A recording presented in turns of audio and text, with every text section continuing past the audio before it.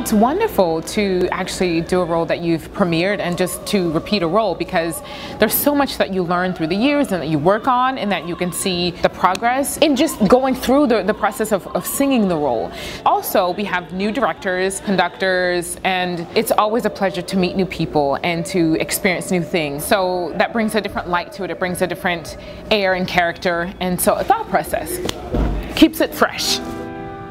It's intense, yes, it's very intense. And actually it's funny because Rebecca Ruffin starts out as this loquacious, you know, young, talkative, bubbly character. It just breaks my heart because you can see this woman who really tried to do everything that she could to keep her family together, to help Charlie, to be, you know, a strong mother for her child. And at the end, I mean, she says, "Look what happened to you. My Charlie, my Charles." And so for me, it's encapsulated in Rebecca's, I guess, her progression as a character, as a role. Again, something that we all can see and just feel because it's true. It speaks the truth.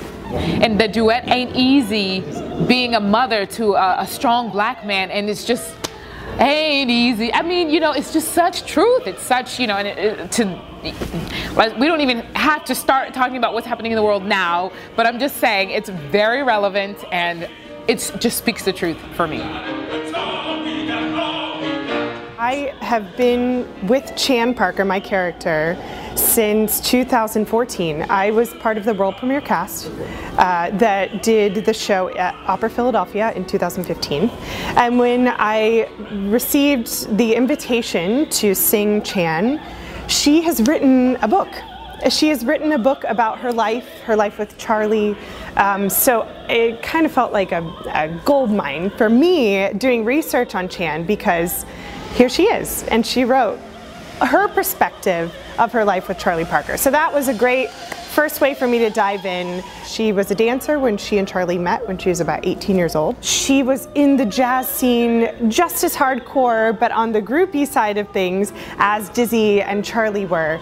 There's a lot of pushback with Chan because she is a white woman and she wasn't, you know, from the state married to Charlie, but she had 2 kids with him. So there were a lot of elements that were not okay from her end, you know, of course on Charlie's end, but from her end. So that's also very interesting in this day and age, and how we've grown and come from that, you know, in the 1950s to where we are now in society. So yeah, it's been great. I am singing Kathleen Annie Panonica de Koningswater, which she's also known as Nika, or the Jazz Baroness, and I just love her. In doing my research, I have found that she's quite a thrilling person to play. It's her spirit. She has this rebellious nature about herself. I mean, this woman was born in the Rothschild's fortune, in the height of this Victorian society, so in these repressive views of society. And I think nothing stifled her and suffocated her more than those 2 things. So she loved jazz because jazz gave her a place. She met Charlie Parker, she met Thelonious Monk, she met Dizzy Gillespie, and fell in love with this dysfunctional subculture of jazz, and was able to see past the shadows of these musicians into their genius. What I have taken away from this show is that despite social class, culture, and race, you can still find yourself bridging the gap in just being your generous self. Just living every day with an open heart and approaching the other with this open heart, just like Nika. It's always a little bit intimidating to join a cast that's done it multiple times, because they have a relationship already, they have a chemistry, and you want to fit into the show, obviously. They also have specific ideas usually of how things should be, or how this should be played or staged. In this case, they didn't. They were very open and very kind.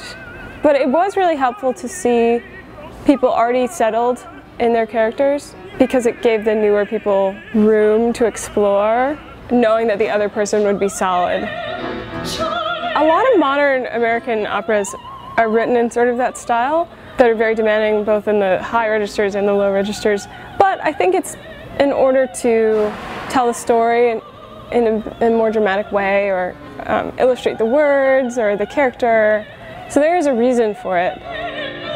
I have to say, in the rehearsal process, when we were doing like 6 hours a day and we were all on stage, even not in our scenes, practicing our reactions and things, it is a little bit exhausting to have that energy the whole time and really think as if you're that character. But I mean, it's also really rewarding because you feel like it's your show at the end, like our product as a full cast, not just as a character.